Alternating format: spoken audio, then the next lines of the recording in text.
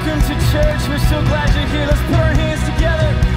Let's lift up the King of Kings this morning. Come on. Sing our God. Our God, a firm foundation. Our rock, the only solid ground. The nations rise and fall. Sing kingdoms. Come on. Kingdoms once strong, now shaken. We trust forever in your name. The name of Jesus.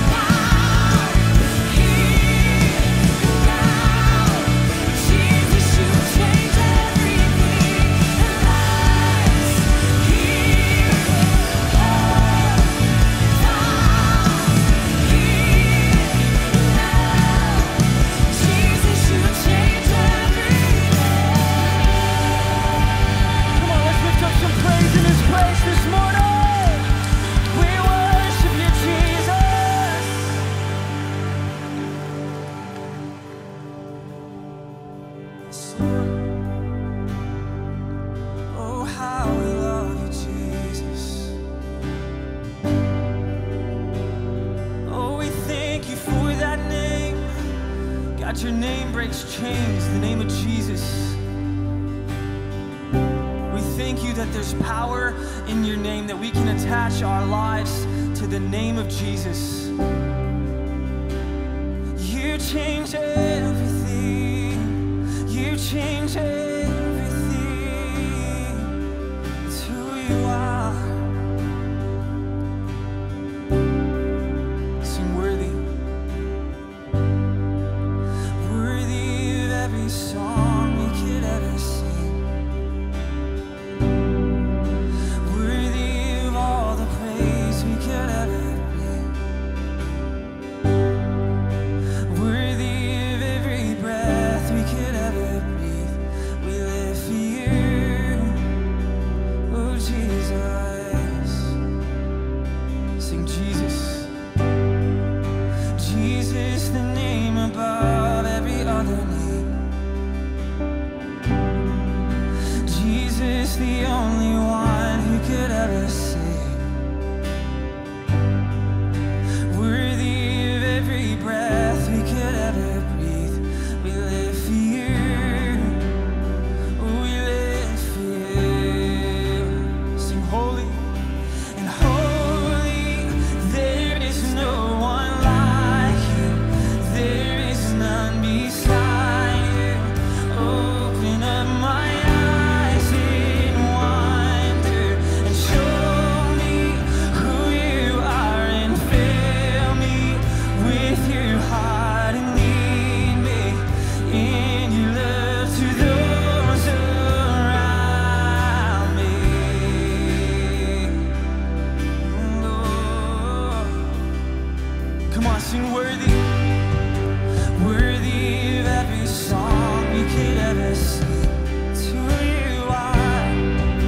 Worthy of all the praise we could ever bring. Worthy of every breath we could ever breathe. We live for you, yes we do. We live for you, oh Jesus. Jesus, the name above every other name. He's the only one. Jesus, the only one who could ever save. Oh. Worthy of every breath we could ever breathe. We live for you. Come on. We live for you, Jesus. And holy, there is no one like you. There is none beside you. Open up my eyes in wonder and show me who you are, and fill me with your heart and lead me in your love to those around me. Holy, there is no one like you. There is none beside you. Open up my eyes in wonder and show me who you are, and fill me with your heart and lead me in your love to those around me. That's who you are. That's who you are, Jesus. You're the chain breaker. You are the chain breaker, Lord. Oh Lord, we worship you, Jesus. We declare there's no one like you, Lord. In all the earth, there's none like you, Jesus. Yes. Let's make this choice, this declaration, that I will build my life upon your love. It is a firm foundation, and I will put my trust in you alone, and I will not be shaken. Come on, I will build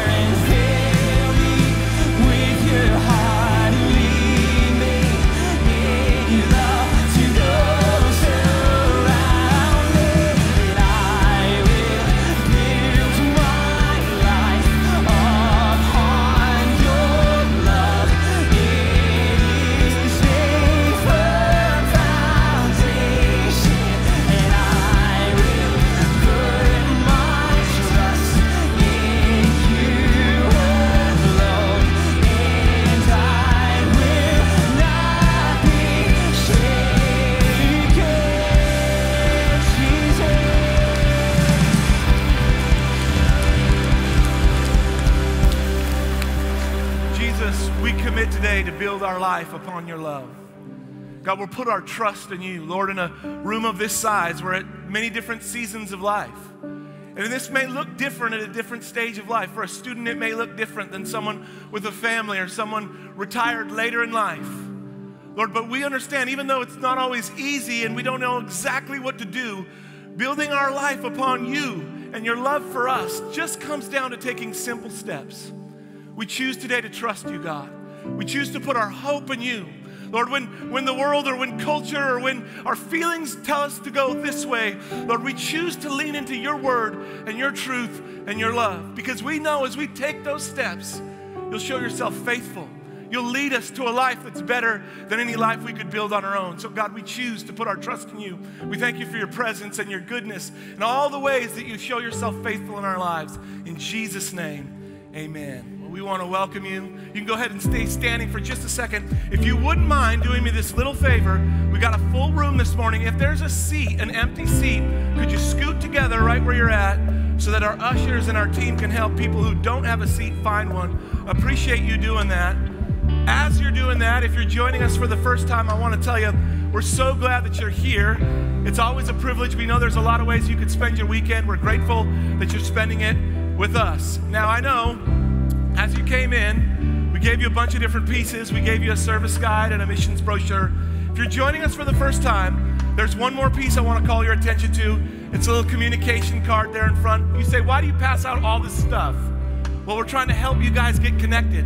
So if you have questions or if you're wondering where do I go, if you'll just fill out that little card and put it in the offering container later in the service, our team will get in contact with you, not show up at your house, send you a little something in the mail and a gift to say thank you, and we'll give you all the information you need to take next steps. Well, as you can see, it's a big weekend here at Milestone. You may have noticed over here to my right, your left, a big group of students. Morning, students. Thank you guys for joining us.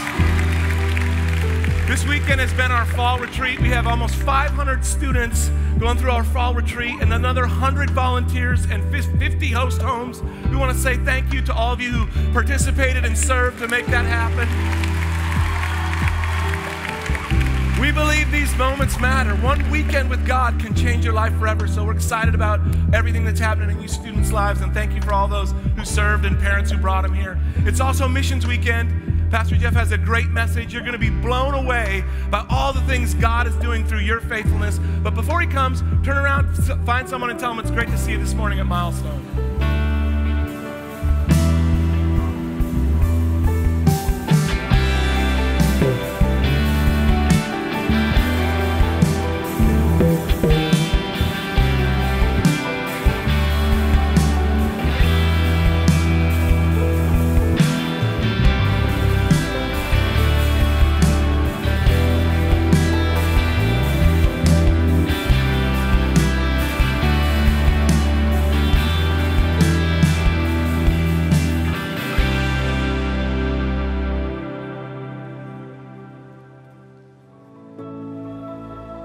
At Milestone Church, we believe that people matter to God. Our heart has always been to reach, serve, love, and to give. We have a passion to meet needs and provide hope. And you may not know this, but you are helping reach people and build lives, both in our local community and around the world. This year, we launched one of our biggest initiatives ever, our first annual Serve Day. Over 1,300 volunteers from Milestone went out into the city of Keller and served on 30 different projects. Teams cleaned up Bear Creek Park, completed projects for Christ's Haven for Children, and delivered lunches to local first responders. We also had a skilled projects team that cleared every code violation identified by the city of Keller and remodeled a home for a very deserving single mom. I had an air conditioning unit that rats had chewed the wires, that my plumbing had been backing up in my dishwasher.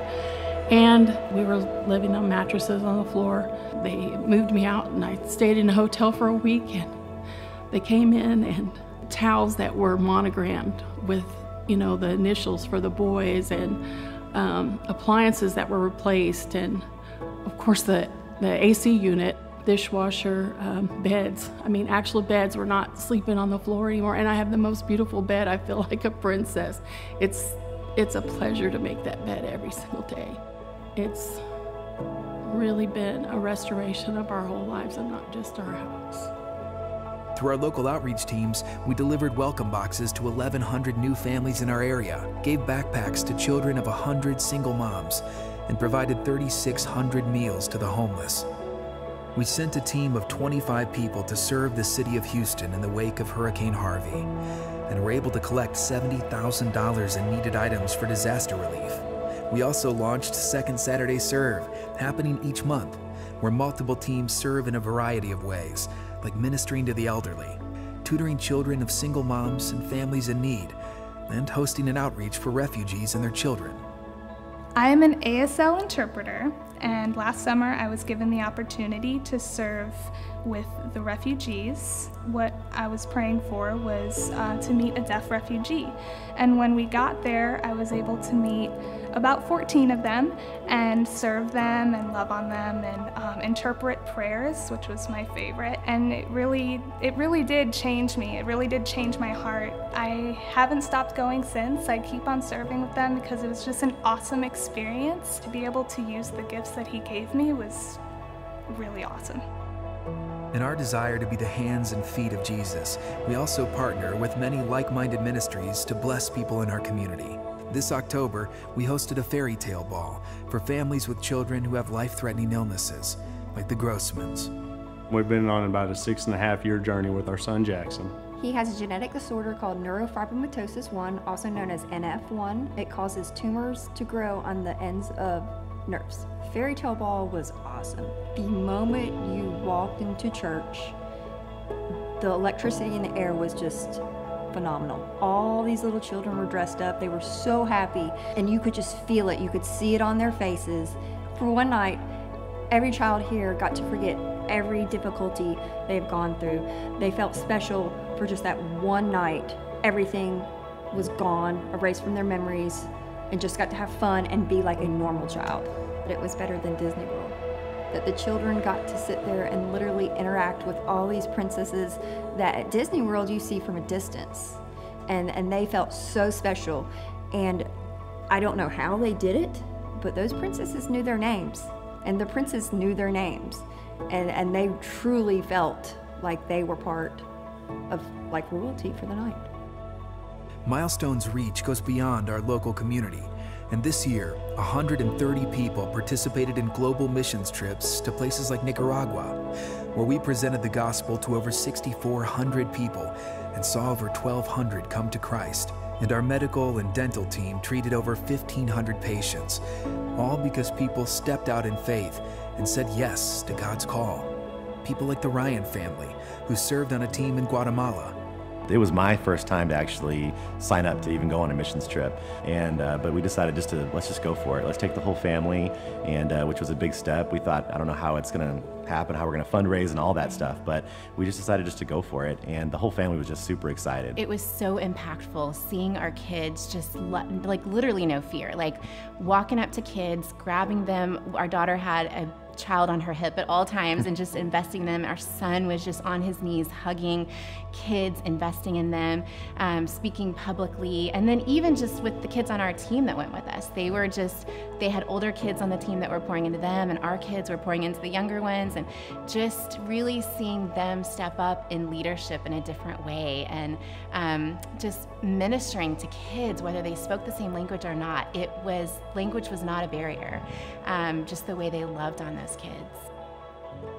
This year alone, over 4,300 Milestone volunteers have served over 20,500 hours, valued at $523,000. Thank you, Milestone Church, for generously giving your time, prayer, and resources to reach people and build lives in our local community and around the world. Come on. That's all of you. That's all of you loving and serving and giving to other people. Let's give God another round of applause for that. That's awesome. Phenomenal.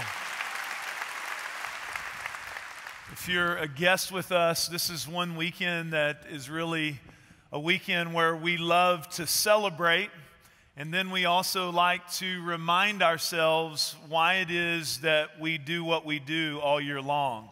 And so that little video just captures just a small part of what's happening on a daily basis through you and your lives to impact the lives of other people.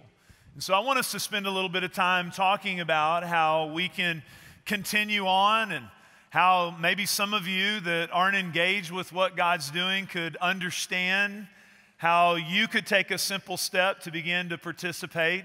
I gave you that little brochure as you came in. I'm going to ask you to try not to thumb through it too much and pay attention to what I'm talking about, but maybe sometime today or tomorrow you can really look at the detail of the lives that are impacted. I do want to highlight that not only through hours that you saw there, but financial resources of over $2 million given in our community. And I want to say, as many of you are, I'm your pastor, I want to say thank you to you, because as a pastor, you moved to a city, and my dream was never just to have a large gathering of people.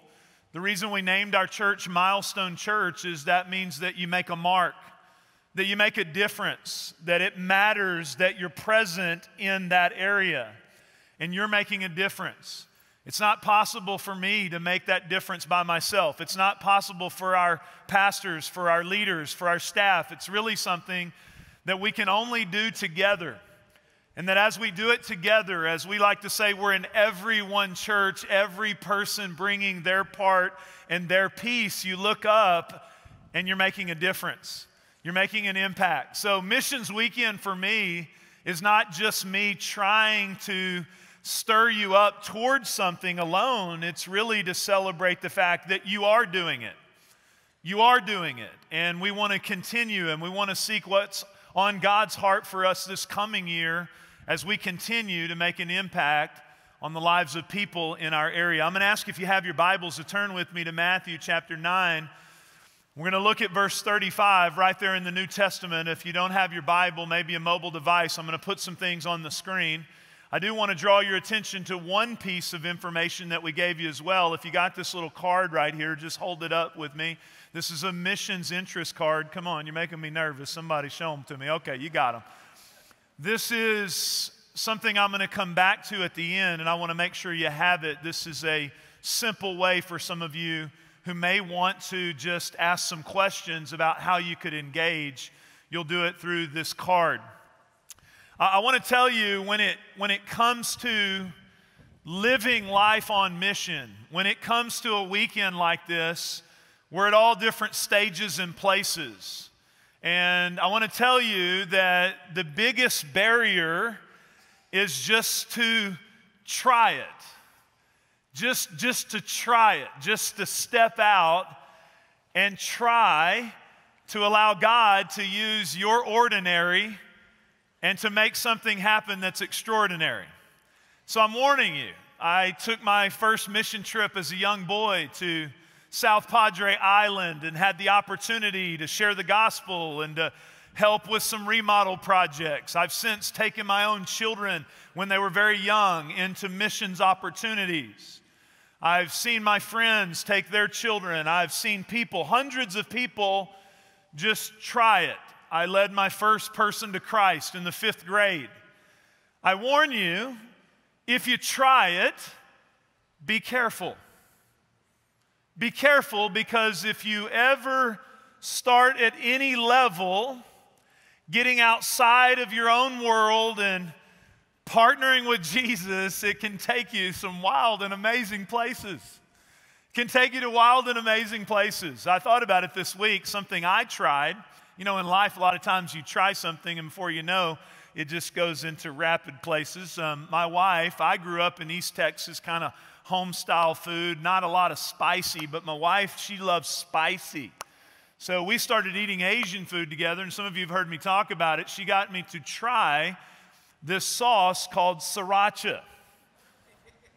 Come on now, how many of y'all are full-on addicted like me? You are. I mean, a guy told me recently, said there's like ghost pepper sriracha, and he said if you have hair, then it'll make it fall out, but if you don't, it'll make it grow. I said, I need to try that maybe. I don't know.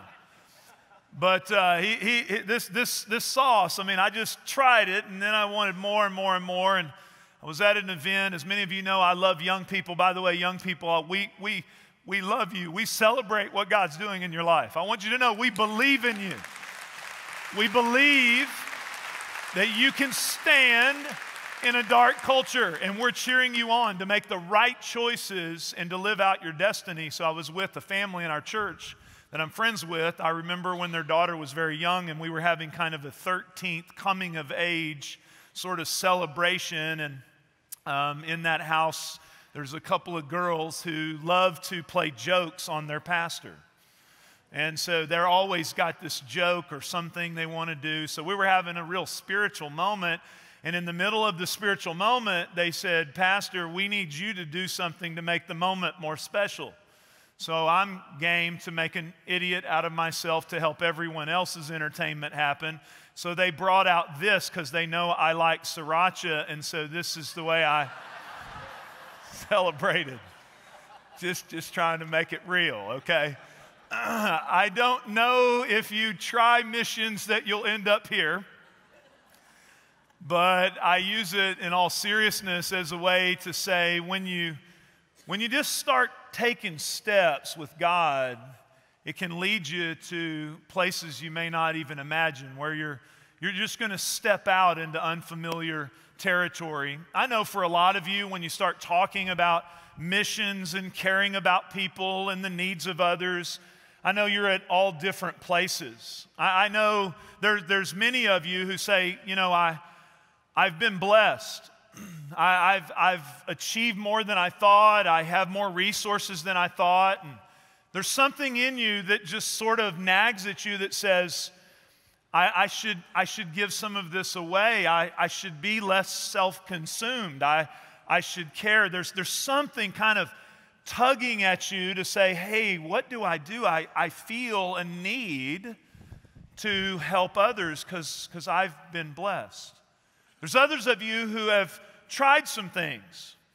You've tried maybe to get involved with this activity, or you've given to this charity, or you've tried some things, or maybe you really have let Jesus' heart touch you, and maybe you're a little frustrated because you feel like you're giving yourself, you're serving or giving into something, but you're wondering, am I really making a difference? Am I really making a difference? Are we really seeing change? Are we contributing to the problem, or are we really seeing the problem fixed? Is there some solutions coming into what I'm giving to? I'd like to share with you some things today that can help you with that. I know today there's a lot more information, there's a lot more exposure to needs than ever before. So some of you may be just a little bit overwhelmed going, you know, it's like there's so many needs, Jeff. There's human trafficking, and there's education, and there's clean water, and there's all this stuff, and it's like, what do I do? Like, what do I address? Where do I go? Well, I'd like us to get some tools together that can help you start sorting out some of those things when it comes to living on mission with Jesus. And I think the best place to go is just to look at what Jesus had to say. Let's look at how Jesus lived. Let's look at Jesus' bio. This little section of Scripture could have been on his bio because it really outlines how he lived. It says, Jesus went through all the towns and villages, teaching in their synagogues, and he was proclaiming the good news. Notice Jesus did not disconnect helping others from proclaiming the message of the gospel that comes through his life. Why is it such good news? Because up until this point, every person to have a relationship with God had to meet all the requirements and standards of the law they were trying to achieve. They were trying to know, how do I get in a place where I'm made right? And Jesus, through his life, said, I'm going to give my life. I'm going to finish the work. You don't have to achieve your way to God. You don't have to become more religious.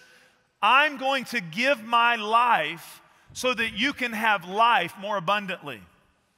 And that is a message that is good news. It's in Jesus. So he proclaimed that message of the kingdom, and he was healing every disease and sickness. And when he saw the crowds, he had compassion on them. I'd like us to look at that word together a little bit. He had compassion. It's kind of an in vogue term. What does it mean? What is Jesus saying there? As I meditated on this passage this week, I thought, Jesus, what were you feeling? What were you seeing? What was that when you looked on those people and you had compassion for them? Can you help us just touch a little bit of that? A little bit of what you're feeling? He said he had compassion on them. And notice he said because they were harassed and helpless. By the way, there's a cultural issue. There's a socio-political issue there where there's an oppression, and these people that he's looking at are under tyranny, and they're being taken advantage of, and they're being used and abused. But I believe here Jesus is not just saying they're harassed because they're culturally pushed down. They're helpless too because there's no one there to give them real answers, real life, real truth to help them with their internal issues, to help them with what can really help them. Notice he says they're like sheep without a shepherd. They need the good shepherd. See, the good shepherd doesn't just look at us and say, you're in a pitiful condition, you're harassed and helpless. He protects, he guides, he nurtures, he offers real solutions. Look what it says. Then he said to his disciples, notice the moment here where he looks at his disciples and he addresses the main issue for people finding real hope and real help. He said, the harvest is plentiful, but the workers are few. The people willing to get their hands dirty in the mess are few. The workers are few. So he says, ask God. Pray this prayer. Ask the Lord of the harvest, therefore, to send out. See, when you start stepping out in God, this is not, oh, I feel guilty because I have some things that people don't have. This is not a guilt motivation. This is not some kind of look, oh, this is a hopeless situation, so I need to do something. When you're doing things Jesus' way, you're motivated by the fact that He sends you. He sends you into the situation. You're doing it for Jesus because He's sending you out into His harvest field. I want to show you a little snapshot of this picture coming alive. We've had a lot of different initiatives that we share with you, from single moms to elderly to a growing population of widows that we're now taking care of and resourcing and reaching. So many different places, homeless, outreaches, a lot of things. And one of the new areas and pockets of our community that we began to say, God, what are you wanting to do with this pocket of our community? And we began to pray about it, and there's a team coming together, and we're thinking about veterans in our community who have served us. This is this weekend a celebration for Veterans Day. Let me say to all of you that are, raise your hand if you're a veteran. Let's give them a round of applause in this room, all over this community. Thank you. Thank you for your service. So after the next service, we have a special luncheon for veterans, and we're going to honor them. And I want to show you that there's a lot of components to honoring and serving and helping. But I want to show you how just an ordinary person, a fairly new follower of Christ, sees a need. Statistics say that, and I don't know the exact, I've been researching it. There's a statistic that says that 22 veterans a day commit suicide. I know there's people that challenge that, and that's not true. I don't know the exact number. What we do know is that there are a lot of people in this area that are troubled, and helping them and serving them is a complex issue, but we do not want to take out of the issue the internal need that can bring peace to the soul. And I want to show you a little story, because the thesis for all of us on a missions weekend is that everyday people working together can make an eternal impact. Watch this video with me and see how God changed Sergeant Osteen's eternal future as a result of people loving him like Christ.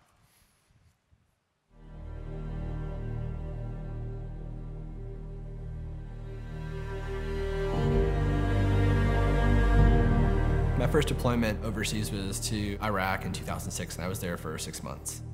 A couple of days before Christmas, I was a senior analyst on the watch that day, and heard a call come over the radio that there had been an IED strike. By the time it took me to find them, which was all of about a minute or two, they had all died. 5 of our Marines that were good friends of mine were killed. Played cards with these guys, knew them. One of them was 19. That was a rough day for everybody. I got out in August of 2014. That's when I got out of the Marines. I retired. My primary issue was holding on to the fact that people I knew didn't make it home, and I did. I didn't want to go anywhere. I didn't want to do anything. I didn't want to be around people. I couldn't. I wasn't capable of leaving my own home. Went to the VA for disability rating, and I had a couple of fractured discs in my back, and they started me on hydrocodone, and started taking more and more and more.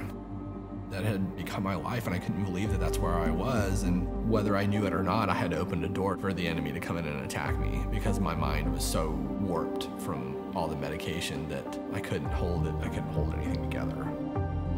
Did I have that feeling that I was gonna die? Yeah. Program after program after program, they were all just Band-Aids. There was always a missing component.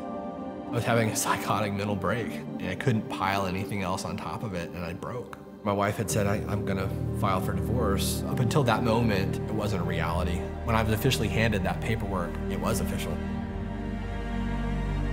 Through a friend of mine, I met Roland, and I lived with him and his wife, and no doubt in my mind that the things he said to me were directly from God, and God breathed and God given. And I remember him telling me, you're not gonna lose your family, and you're gonna go on and do some great things, and you don't even realize it. They were the ones who brought me into Milestone. First sermon I heard was on marriage restoration. I remember sitting there, and I looked up and I remember saying, did you see the paperwork I just got served with? Why am I gonna restore my family? I'm just trying, I mean, come on. It was the first time I'd ever been involved with a spiritual family like that, to where I felt something on the inside. He had to fix me and my heart before there was any chance of ever fixing my family. I had a court date coming up to go over everything that I'd been served, and that was the day I asked God to come live inside me. I needed his help, and I needed him because he was the only one that could fix this. And I had seen what he had done in my life leading up to that point, but now that I'm facing this appearance in court where I stood to lose everything. And I remember saying, I really need you. Please, please help me to rely on your understanding and not my own. And I just asked him, use me for whatever you need to use me for, and I'll listen. And I remember hearing very distinctly, I will deliver you. You're gonna be okay. And all the stuff before he took and moved it to the side and said, nope, this is my child and this is who he really is. He's not all of those things that were on the paperwork. He's not any of that. And that's where I learned when Paul talks about casting off the old self and putting on the new self, that when that moment when I asked God to come and live inside my heart and inside me, I was a new creation in Christ. I had a clean slate. And that was a very defining moment in my life. That was my pivot point. I've made a lot of decisions over my life, but that was the most important one that I had ever made, was giving my life over to Christ that day. The beginning of the restoration process, this was the first time that we'd ever put God at the head of our marriage. And I started to slowly see that change in her and most certainly in me. And 9 months later, here I am. I have my family back, I have a wonderful job, and I have a wonderful place that I call my spiritual family. So my wife and I now volunteer on Dream Team. I'm on the safety team, and I volunteer on Saturdays, usually the 5 o'clock service, and my wife Carol's on the hospitality team. Every broken relationship I had ever had with family had been restored, and it was all because God and I had made that decision to hand my life over to him. He had never left me.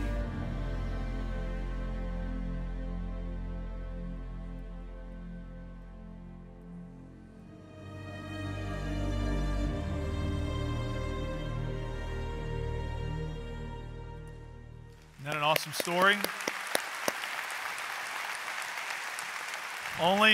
Only Jesus can put a family back together.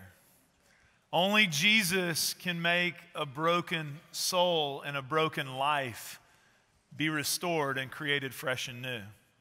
So we see the power of how Jesus uses everyday people, but then Jesus does a work that only he can do.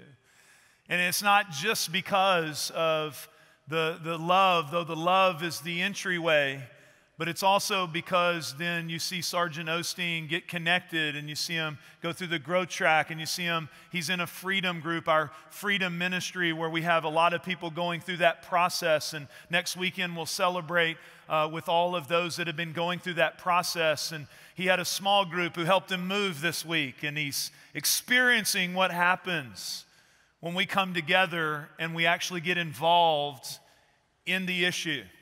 I want to talk to you about how Jesus does it. I want us to unpack a little bit Jesus' strategy for just a second, and I want to talk about how you can participate. How does Jesus really respond to the needs? What is this little snapshot that Jesus is giving us, and how does Jesus do it? Because I know some of you are burdened about needs, you're burdened about people, or some of you are starting to be burdened, or many of you will be burdened. You're like, okay, what does Jesus do? Because I don't think we have to reinvent the wheel. I think we just have to go back to Jesus' plan. The first thing we see in the story is this word compassion. Jesus has this compassion for people. What is compassion? Is it just a feeling? Well, actually, the word actually means co-passion, passion to suffer. It means to suffer with. It doesn't mean just being aware of a problem. If you guys are okay with this, let me share with you something in our culture today. We have equated compassion with awareness. Awareness. Sharing something on social media. Buying a pair of shoes because if this company and we buy the shoes, then they help the person, then that's compassion. Everybody smile at me, okay? That's not compassion.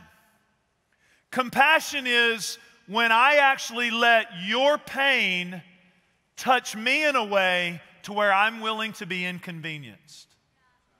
Where I'm willing to make sacrifices in my own life to actually bring real solutions into that situation.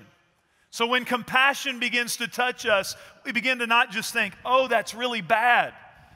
Oh, that's really terrible. I need to tell more people about how terrible it is. Nothing wrong with talking about issues, but real biblical compassion, the kind of compassion Jesus had, is let's do something about it.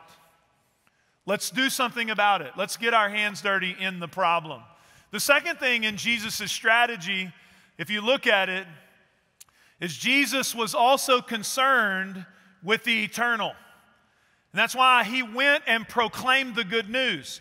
That's why he understood that he proclaimed the good news, but he grabbed his disciples and said, you now are going to be having to deal with these things. You're going to carry this good news. He was training them because Jesus was also concerned with the eternal. If you look at Jesus, don't you love how Jesus met practical needs? We should meet practical needs. We should be concerned with the problems and situations that people had. Jesus was going, he was dealing with diseases. He was going to the outcast, to the marginalized, to the people who felt like they were on the outside of everything that he had to offer. Jesus blows our mind with his ability to walk into all of these caustic situations and find the one. Find the one that felt totally left out from God's plan. Jesus modeled that for us. But Jesus also modeled in those stories where he sat with a woman at the well, where there was a paralyzed person.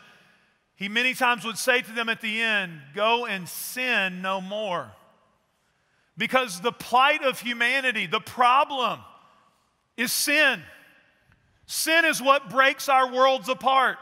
The problem is sin. Are you saying, Jeff, well, that if someone's suffering, that's because they did something wrong? No, I'm talking about the general breakdown of the world due to sin. So Jesus was not just concerned with just their physical issue. He was concerned with their eternal destiny. He was concerned with their eternal future. And yes, that affects their here and now. Life more abundantly, life his way, all of that. But it affects their eternal future. And so that's so important for us to remember today. I'm thankful for any person doing good to help people, to love people. And we're inundated with so many causes and so many different things. And thank God for anything that's trying to make a difference. Thank God for it, but we need to understand this. Yes, there is a global issue with water. Yes, there is a global issue with hunger. Yes, there is human trafficking. Yes, we're going to begin to reach out to veterans. Yes, we love single moms, but we have to understand this. We don't want people to be more educated when they're headed to hell.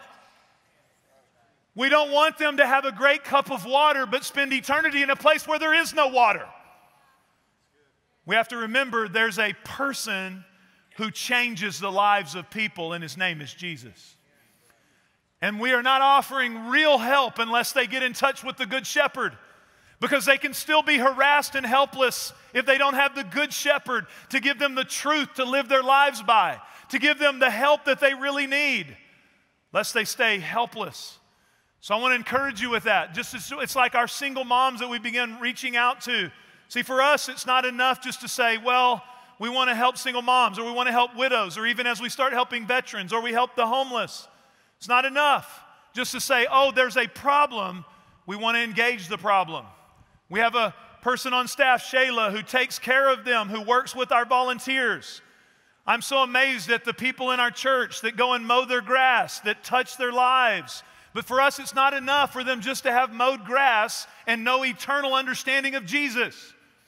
So we start talking to them about Jesus, and then when they accept Jesus, then we help them get water baptized, and we help them get in the growth track. Then we get them in Financial Peace University so they can learn how to handle their money. And yes, we actually ask them to serve other people, because their condition is found many times even in being inward. And so as you reach out to others, then you begin to grow. And so there's this understanding of eternity that has to be a part of the solution. Here's the final one.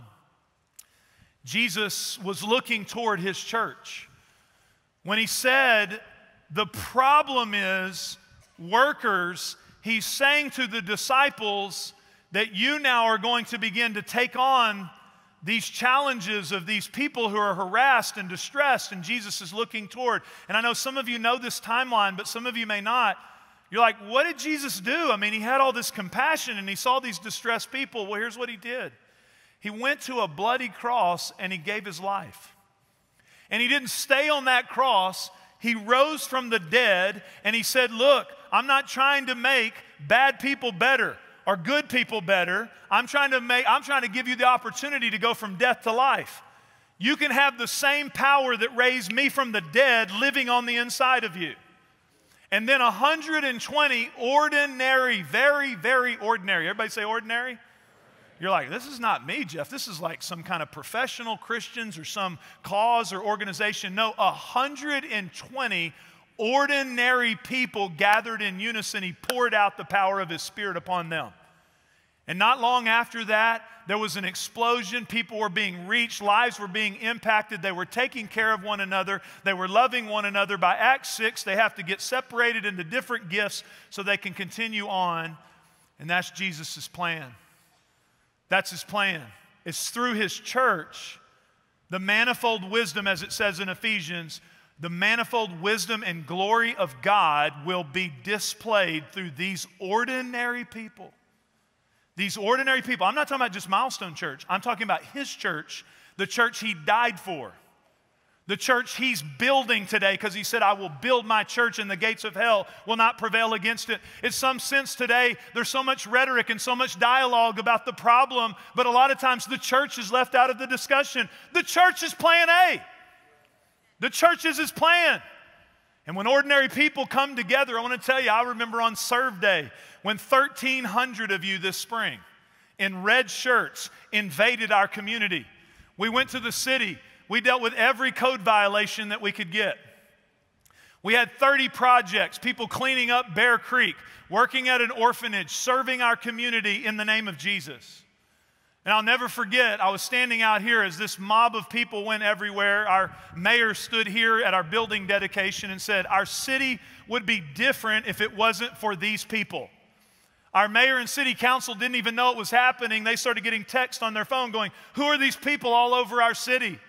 It's called the church that gets out of the building and gets into the problem.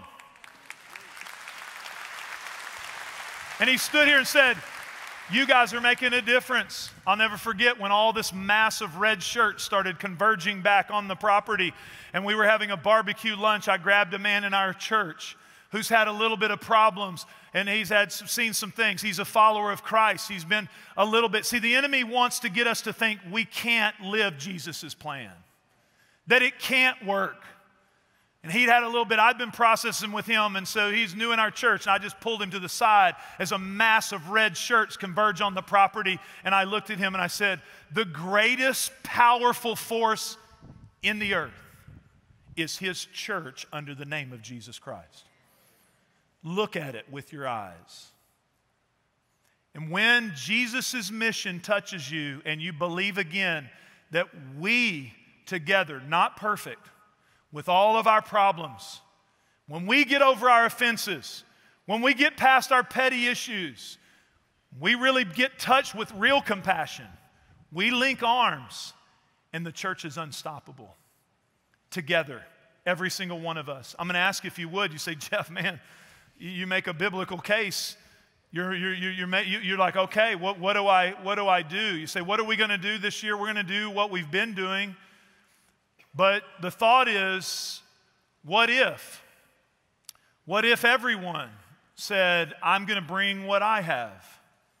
What if? I'm going to ask you, if you would, to pull this little card out. And I want us to talk about what do we actually do, Jeff? What do we actually do? Well, number one, we have to pray. And I know that sounds like a preacher response, you know. For some of you who've been around church, it's like, okay, we're going to talk about what we need to do, and then we're going to get the token, let's pray. And I know you're going to leave here, and you're going to be like, he said we're supposed to pray about all these needs in our community. And you're like, what do I pray? You know, I'm going to bless my food and say, Lord, help all these people. And so it's just like, pray. What do I pray? Do I like get a map? Do I lay hands on a map? Do I get a city map? What do I do? Do I get some kind of cause and just start praying? What do I pray? Well, I know a few places in the Bible, Jesus would obviously pray so he could hear the mind of his Father because he did what he told him to do. But there's a place in John 17 where he prayed for our unity. Because, again, Jesus knew a unified people are unstoppable. He prayed for our unity. But right here, he gives us what we should pray. He said, here's what I want you to be asking God for. Ask God for laborers. Ask God for everyday people. I hope you leave here today infected with something. An everyday person who gets infected with the compassion of Jesus to the point that they feel this urge to be sent. You say, sent where, Pastor? I don't know. Just ask him. He's looking for willingness. If you say, Lord, here I am, I'm willing, he will begin to direct you toward the need that he specifically has called you to. So what are we to pray? We're to pray for willingness. Willingness. Here's the second thing we have to do is we have to put that into action. And if you've never had an opportunity to say, hey, here's what I have. We have everything from construction teams to tutors to lawn mowing to financial advisors to ways you can serve children. I love this story of these kids with life-threatening illnesses. Amazing to me. I spoke with a Keller, the video there, Sergeant Officer Grossman. He's a Keller police officer, and that's his son. And I spoke with him, and he's just talked about the power of what happened at that event, where I love what his wife said. He's like, we went on a Make-A-Wish thing. This was better than Disney. I don't know how. They knew their names. It's amazing. Did you know you can make a difference in someone's life just by knowing their name? Just by being willing to reach out. And so there's so many opportunities. I'm going to ask you if you're just interested. Maybe you say, I don't even know. Well, just put your name on it, and our missions team would love the opportunity to reach out to you and just even discuss it. Here's the final thing that I'm going to ask you to do, and that is I'm going to ask you to give. I'm going to ask you to give, and you say, Pastor, what are we giving to? Because of your faithfulness with tithing and giving, we're on budget. We're doing great as a church. We're going to meet all of our financial obligations for the year. We're going to serve our community. We have these events planned. We're going to serve people, but What could happen if all of us were to say this year, you're going to have some plans for end of the year giving? Your mailbox is going to begin to fill up with all kinds of opportunities. There's going to be multiple places as we enter into this Christmas season and holiday season. And I want to say to you, unapologetically, I believe when you invest in what God's doing through the local church, you're making a great investment. So if you're thinking about end of the year giving, and I'm going to ask us as a goal for the end of this year, for a goal of $250,000, that we can take all of that. We're going to take this weekend's offering. We're going to put it toward that. So what you give this week, online or here, we're putting it toward that. You say, where's that going to go? Well, we have a joy event, and we have a growing number of single moms. Last year, we gave them over $800,000 in gifts and resources. And so we have more single moms than ever, so we're going to be resourcing single moms.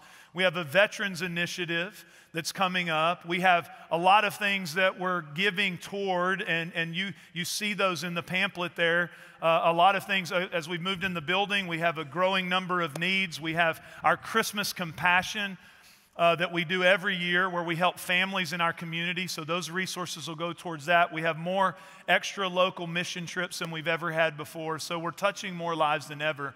And so for us as a church, I would encourage you, as you just pray about the end of the year, giving toward these resources going into the practical lives of everyday people throughout the end of the year, okay? I'm going to ask if you would to bow your heads with me. We're so thankful of what Jesus is doing through you every single day. We're so thankful for the opportunity to be able to be used by Jesus to impact the lives of people for all eternity. If you're here and listening or maybe watching online and you're like, Jeff, you're talking about a Jesus who loves me right where I am, and I'm thinking about my eternal future. I'm thinking about my future here without Jesus. Well, I'm going to tell you that message Jesus proclaimed, it's still being proclaimed today. There's no other name under heaven whereby you can be saved. Jesus said, I am the way, the truth, and the life. No one comes to the Father except by me. And if you don't have a personal relationship with Jesus, I want to tell you right now you can. You don't have to earn it. You don't have to prove yourself. You don't have to try to get better. Right where you are, you can just simply say, Jesus, I believe you died on that cross for me. You know where I've missed the mark. You know me intimately. You know that I'm not right with you. You just say it to Him. Tell Him. He understands it. Jesus, I believe you rose from the dead. I want that resurrection power. I want a relationship with you, Jesus. Will you be my Jesus, my Lord, my Savior? I confess you as my Lord today. I want to live for you. If you prayed that prayer, I'm going to ask you to let us know so you can take a next step for water baptism. You can take a next step to learn how to grow in your relationship with Jesus. But I want to pray for all of us here. Jesus, would you touch us with what you saw? Would you touch us with what you felt? Would you touch us with what you did? We don't need to reinvent what you did. We just need to partner with you in what you're still doing. So today, Lord, I pray you would send us. We do what you told us to do. We ask you for willing hearts, for laborers to go into your harvest. And we ask you that you might touch us in a way that you would rearrange our perspectives in our lives in such a way that we would be willing. In Jesus' name, amen. I'm going to ask our ushers to come forward. We're going to receive our special missions offering. Put that interest card in there or the communication card. I do want to honor some people as well. I'm going to ask Stacy Hatcher, our missions director, and her team to stand up right now. Would you guys celebrate them? Stacy is a medical doctor. Left her practice. She and her team work tirelessly every day. All of that impact that you see comes from them helping everyday people get engaged. All right, would you give them another round of applause? I'm so proud of them. God bless you as you give.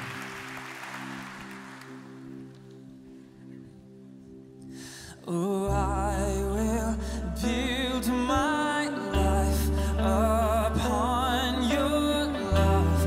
It is a firm foundation, and I will grow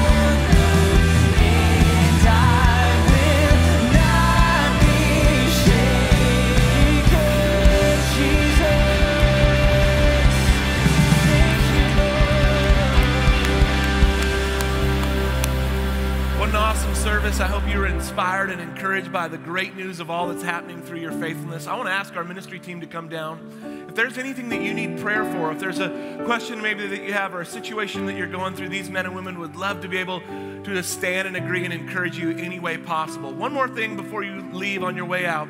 Tonight we're having a worship night here at the building. 6:30 will be a great time of worship, little teaching, encouragement. Pastor Jeff has a fun announcement there as well. So join us tonight at 6:30. Have a great week. We'll see you next week.